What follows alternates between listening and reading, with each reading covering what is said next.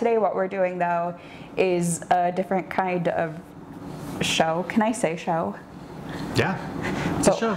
But we're just in the kitchen.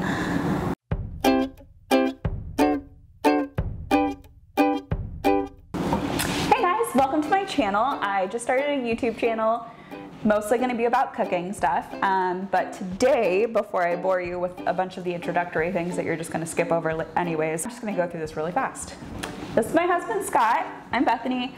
We've been doing a lot of different things in the kitchen in general, just because we tend to cook a lot as it is, but we have been forced to get a little bit more creative in quarantine. What I thought would be kind of fun right now is if Scott was to give me a suggestion of something to make that we just have to quarantine do it because that's the situation that we're in. Yeah, get creative. Yeah, so what will I be making for you today? Well, I think it'd be fun if we tried to do like a DIY sushi thing. Yeah. Okay. At least as close as we can get to sushi with just whatever we have around the house. We have a few things that might lend itself. We don't have any sushi grade fish. No, we don't. But we have fish. We have leftover fish from the other day. And we have some canned tuna. We do. And we randomly How mad am I at you right now? from making ramen forever ago, from like a couple of months ago. That's true. I think there's a way that we can make this work, but it'll be interesting. And I think the technical challenge might be with actually rolling it up because we have no sushi mat. So. And I've certainly never done that before, but. Have I ever done sushi? Up to you. Have I ever done sushi before? I don't think so. No. Sushi. My favorite is Las Vegas rolls. I don't want to go through the effort of trying to deep fry a sushi roll when I've never made a sushi roll before. That feels like a mistake. Future Bethany will thank me. We do not have salmon for sushi. So what do I have? Okay. I have some rice. I have some jasmine rice. I know it's not ideal for sushi, but it's quarantine, so we're just doing what we have. Rice wine vinegar for the sushi rice. This one's already pre-seasoned, so you don't have to worry about adding sugar or salt or anything to it. If you were to ask me, do I know how to cook rice on the stove, I would tell you theoretically yes, but then also I would look it up on my phone just to make sure. If you were to ask me to make rice in an Instant Pot, I would know how to do that exactly without having to look it up. And is an Instant Pot just really a glorified rice maker? In my house, we say yes. The first thing that I'm gonna do is I'm gonna prep my rice for the sushi. I don't know how much sushi this is gonna make, but I'm putting in a cup and a half of jasmine rice, a cup and a half of water. First thing that I usually do when I make rice in general is I just put like a little bit of olive oil in the Instant Pot. I don't know if it actually does anything, but it makes me feel better to know that oil is there, because when I burn the rice at the end, I just feel a little bit more vindicated that I tried to avoid that situation.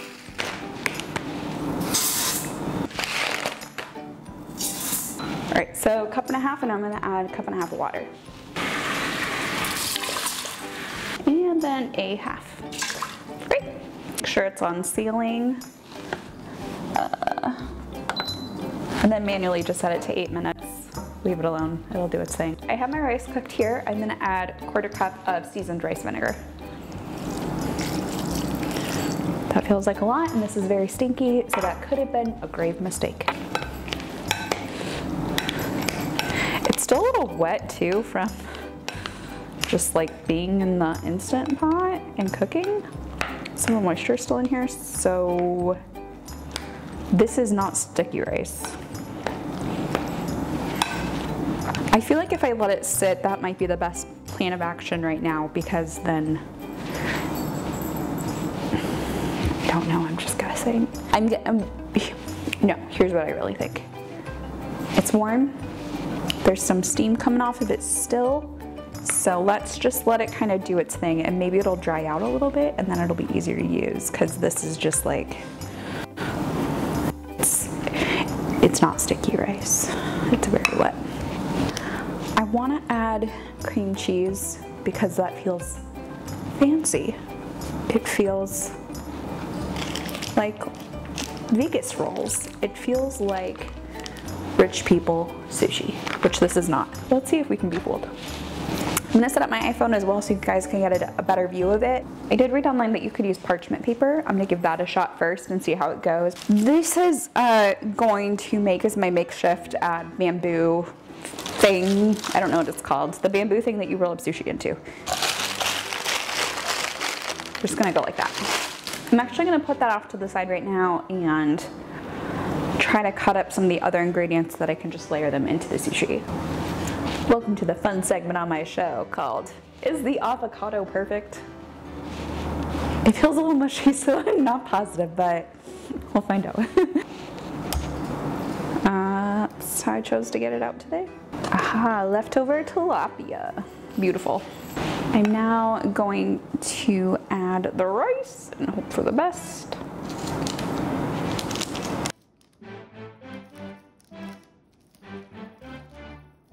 I think you have to go all the way down. I've never done this before. It does feel stickier, so that's good. I think I'm gonna start layering it now. I kind of wanna start with a green onion because it's long and it's easy. Now I'm adding our really old tilapia. That is probably delicious still.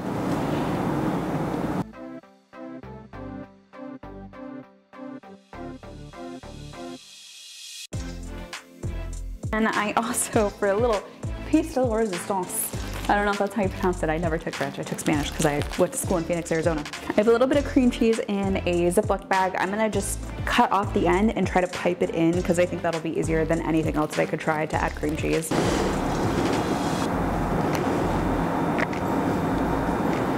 Okay guys, my first sushi roll.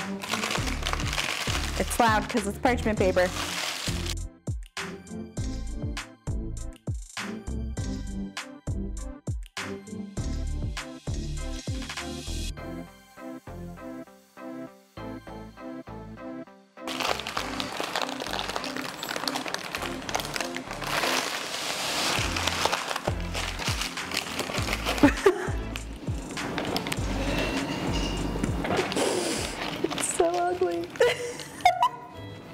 What do you think? I think it looks like I think it looks like a sushi roll. No, it doesn't. Yeah. Almost warned the audience before then. I'm like, Scott's too nice, so anything that he says isn't gonna work. But I'm critical AF. Can I taste it? Yeah. It doesn't look bad. It looks like it's hard to eat though. The seaweed's a little chewy. Interesting because the rub of the chicken is like not, it's more like Mexican almost inspired than sushi. Yeah. But with the avocado and the rice, kind of works together. I want to see if I dip that in some soy sauce. Do it. I think I would get sushi vibes. Do it. Let's try it. I think you did pretty dang good. Hell yeah. Honestly though, when you cut it in the middle, no, it looks good. kind of pretty. Okay, so we're trying it again this time with soy sauce. We don't have any ginger slices or any, what's the thing that I never use? Wasabi. Wasabi. Which is what I put in it. What do you think? I think it's really good. The profile of the rice, the avocado, the cream cheese in the soy sauce was 100% sushi. I think it works. I think I made sushi. I think you did. I don't think a Japanese sushi artist would give me a handshake. No, but I think... But I think they'd say, American, this is a valiant attempt with the tools that you had. I think it's not bad for a white person leftover sushi. The rub does take away a little bit from the sushi. Yes. Doesn't kill it. I think it does take away a little bit from the sushi flavor, but I also think that the sushi flavor is raw fish, which we do not have. You know, it's not a bad alternative. Yeah, and especially if you need a sushi fix and you're in quarantine. Like, this was very easy. This was very simple. I'm impressed that all of those things, even without the actual raw fish, that this gets me close to like when I order like conveyor belt sushi, I'm getting like 75% of those flavors right here.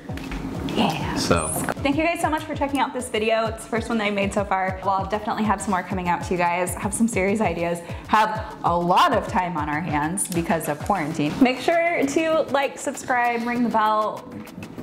I don't know, what do people usually say at the end of this? Bye guys.